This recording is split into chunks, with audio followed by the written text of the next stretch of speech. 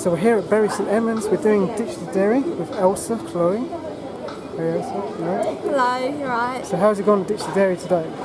It's been really good. So we're in Bury because we feel that it's a place that hasn't been exposed to a lot of activism.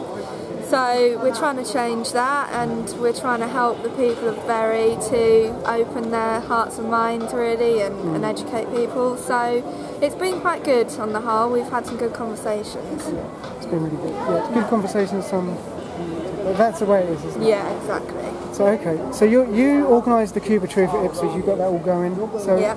What would you recommend if someone was in an area without like a cube? And they've got a few people that are passionate activists that want to make a change. What would you recommend for, how would they go about getting a cube together, or like something like this, a Ditch the Dairy? What would you start with? How would you do it? So it depends really on what sort of activism they prefer. If they like something that's a bit more regimented like AV, then I'd definitely go for a Cube of Truth.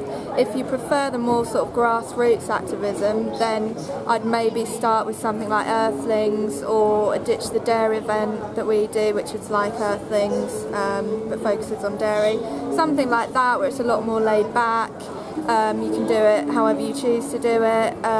That's a good way of starting activism if it's a place that hasn't really been exposed to much before, which is what we did in Ipswich, and then you can build it up from there. So then if you were interested in getting a cube, what I'd recommend is contacting Anonymous for Voices. They've got a Facebook group, a Facebook page. You can just message them, tell them that you're interested in getting one started up, and then they'll be in contact with you and can give you some more info. Yeah. Well, that's good. Thanks, Elsa. Thanks for the interview, and it's gone really not too bad today. It's been it's been good. Onwards and upwards. Thanks a lot. Cheers. Thank you.